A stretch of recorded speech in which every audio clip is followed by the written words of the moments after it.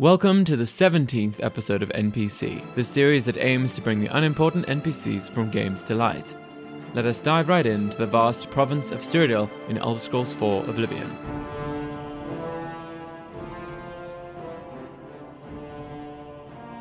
In episode 4 we looked at Tamika, the masterful vintner from Skingrad. Her greatest competition, also local to her, are the Surilie Brothers, a pair of Breton winemakers that work fields opposite hers and produce, at their admission, a slightly less spectacular product. David is the less colourfully dressed of the two and spends more time outside in the fields, while Gaston works more in the town itself. Both are confident in their product and work hard to make it. Let us approach David. I'm David of Surilie Brothers' vineyard. Gaston is my brother. From our vineyards come the finest wines in Tamriel. Better than Tamika's? Yeah, well, in all honesty, no. But our wines are very good, and much cheaper than Tamika's very fine product, I assure you. He's humble but not self-effacing. A sound stance. Gaston and I make great wines, reasonably priced. Skingrad has two great vintners, Tamika and Surilie. I'll never say a word against Tamika's wines. Gaston says, I'm Gaston Surilie. Perhaps you've met my brother David. Together we are the Surilie Brothers Winery. Skingrad is the wine-producing capital of Tamriel. You must sample our local wines. You'll never taste better. The 415 vintages were particularly good. The 399, well, a once-in-a-lifetime experience, if you can find a bottle. Lovely. I hope I can find a bottle one day. Now, how do they go about their work?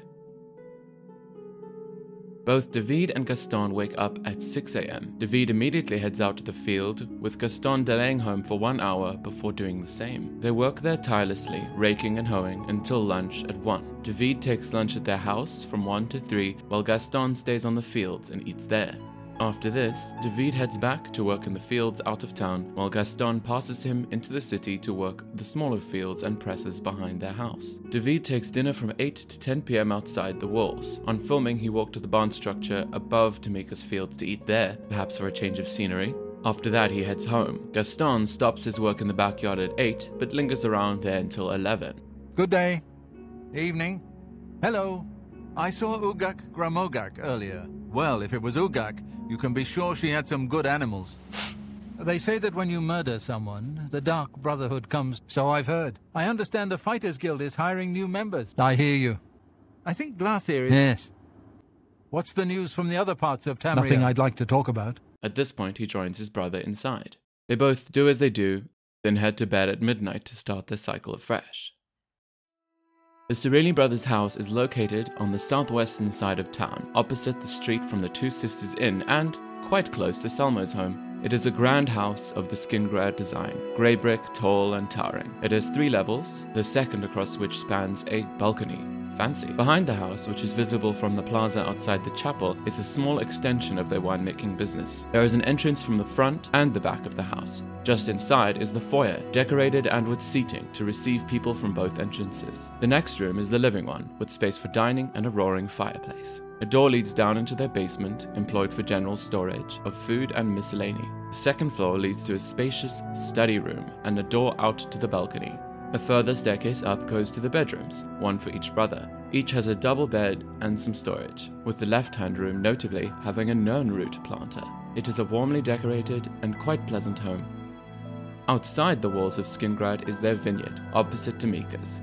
It is equally vast, with rows of grapes growing and a covered barn at the far side, with apparatus for winemaking. David is less proficient at combat than his brother, but he puts up a fight with spells alongside pugilism. Over here. Yes, you. We need to talk. Yes. We can't talk here. Too public. Meet me behind the great chapel at midnight. I'll make it. He wears a brown shirt, tan linens, and thick cowhide shoes, and carries some bread, his house key, gold, a rake, and a hoe. Gaston is more feisty. Hey, what's going on? He has significantly more health and fights with his enchanted short sword as well as using magic occasionally. He wears a blue and green outfit and thick cowhide shoes. He also carries his house key and some gold and a rake and a hoe, like his brother. Of note, he wears a 0-weight black hood, one of the only few in the game. Other than their blood, they produce a different red liquid. Let's have a taste of that wine of theirs. First, let us indulge in the crimson delight of the Surilie Brothers wine. An aromatic wine, nutty and with a hint of dry. Oh, wonderful. It is full and cherry with a balance of beefy. It would pair most excellently with a sweet roll. Now the magnificent Surilie Brothers Vintage 415. Oh, you can tell this wine is fine indeed. Its scent is grapey and mellow, still keeping that nuttiness.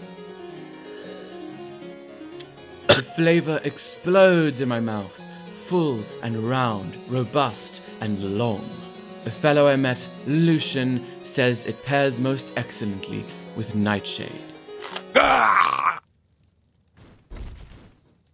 Let the NPCs Gaston and David Surilie be NPSeen. Thank you for joining me, and I hope to see you again in the next episode. We can't talk here. Too public.